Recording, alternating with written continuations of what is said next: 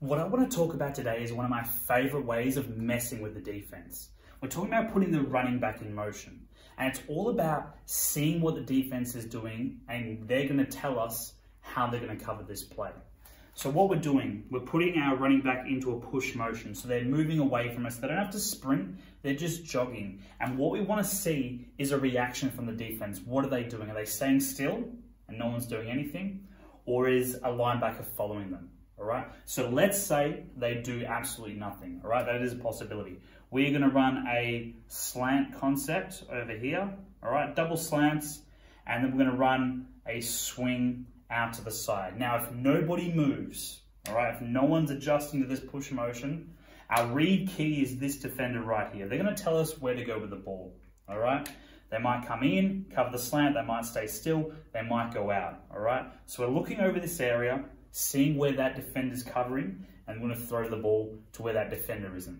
All right. So usually if no one's moving, we can throw this swing quite successfully, or we can throw one of these slants. All right. See who's covered and then throw to the uncovered receiver.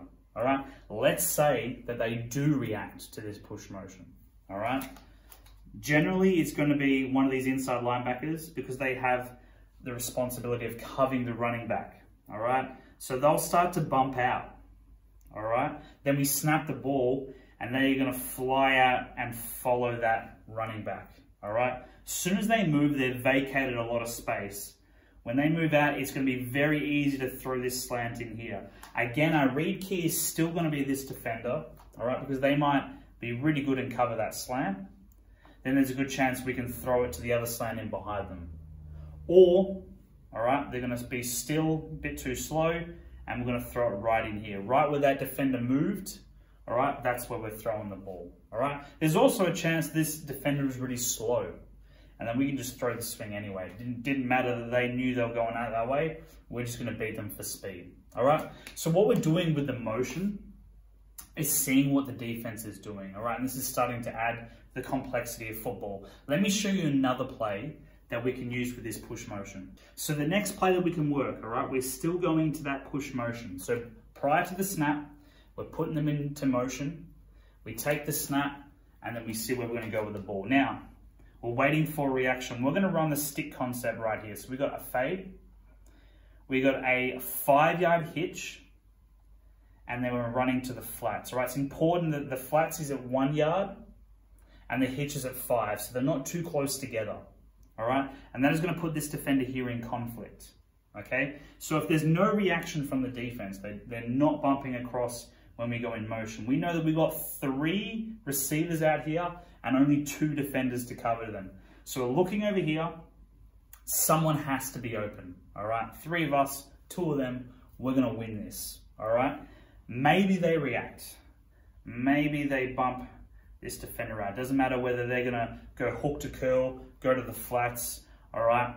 They might be covered, they might be open, all right? Let's say that the defense does a great job, all right?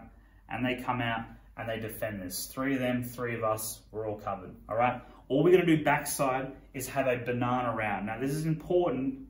This receiver is getting across as fast as possible, all right? They don't wanna be doing any extra moves. We want them here at 5 to 7 yards, crossing the field, all right? They want to be under this safety, all right? And they don't want to run into any linebackers. They can go behind them, they can go in front of them. It doesn't really matter, 5 to 7 yards, because when this defender reacts, all right, they're coming out.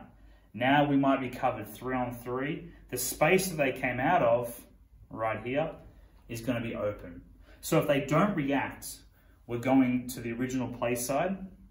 And if they do start reacting, then we can come back to the middle of the field. Another option you can have with this, because they are bringing a linebacker out of the tackle box, all right? They're defending the flats. The QB can simply take off with this because we only have to block 3 people now. 2 D linemen, 1 linebacker. All the other defenders are out here defending this concept. QB can take off, all right? So the way I recommend it is, we put them in push motion, all right? We see the reaction, all right? They're moving across. We take the snap. So we have a look. Can we throw this stick concept? No, we can't. We have a look if we can throw this, all right? you throw this banana route. If we can't throw that, all right, maybe they're getting blocked here, maybe they're just not going to get there in time, QB can take off with the ball. All right, there's plenty of different options because there's going to be a lot of space here for running because we've sent that defender out. All right, so it's really that easy. We're putting the running back in motion. The defense is giving us space, and we're just going to throw the ball to where the defenders aren't.